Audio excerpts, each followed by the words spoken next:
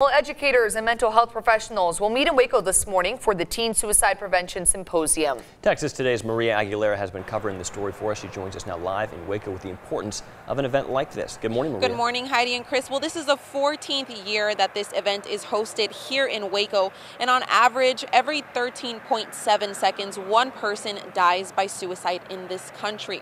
Now, this is known as a preventable epidemic, so here they're hoping to come together to help. The symposium is hosted by the Region 12 Education Service Center. The national average for suicide attempts for teens ages 14 to 18 is 7%, and here in Texas, the rate is 12% according to the CDC. Parents should be on the lookout for extremes in behaviors. Sleeping, eating too much or not enough, withdrawing from their activities can all be signs of depression. At this event, they'll learn ways to prevent suicide as well as help teens and their families. And this event begins here at 8:30 and it goes to 4 p.m. For now, live in Waco, Maria Aguilera, Channel 6 News. Back to you, Heidi and Chris. All right, Maria, thank you so much for that live report.